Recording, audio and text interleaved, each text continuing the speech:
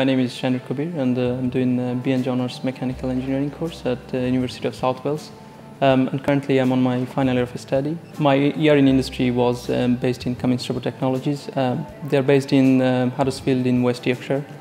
I was based in their engineer systems department, working on engine aerodynamics and doing simulation of turbochargers to match engines. I think the most valuable thing that I gained from my placement was confidence, because working with different departments, working with different people in industry, different projects, I came to know more about the technology. It helped me to understand more in some of my final year modules like thermodynamics and fluid dynamics, because I work in those areas. I think it's really important to know as an engineering student what you want to do after graduation, and the placement actually gave me the opportunity to understand it in a better way, where I want to be in let's say in 5 years time or after graduation.